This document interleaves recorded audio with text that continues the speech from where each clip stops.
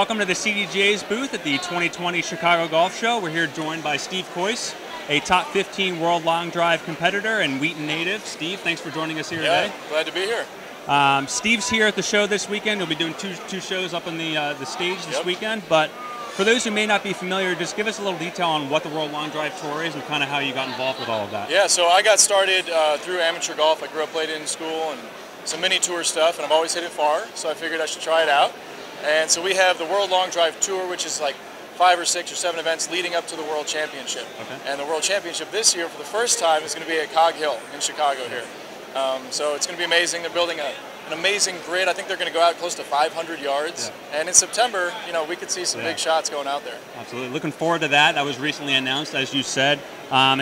You know, I know that you've had a little involvement with that, as well as some of the staff here at the CDGA. Just give a little background as to how that all came together. Yeah, so I got in touch with Mike Gilligan, and he and I were kind of figuring out if maybe one of your 400-plus courses with the CDGA might be a good venue to host that. Yeah. And it turned out he ended up talking with the people at Cog Hill, and they were very interested. Troy and Catherine, very excited about it, and they're going to be building that amazing grid. Yeah.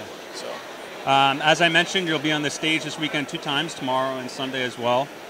Just what can people expect from that show, and what you'll be doing up there this weekend? So we'll go over all kinds of stuff with Long Drive, the World Championship. I'll be hitting shots up there, so expect some 400-yard drives and some tips on how you can do that as well.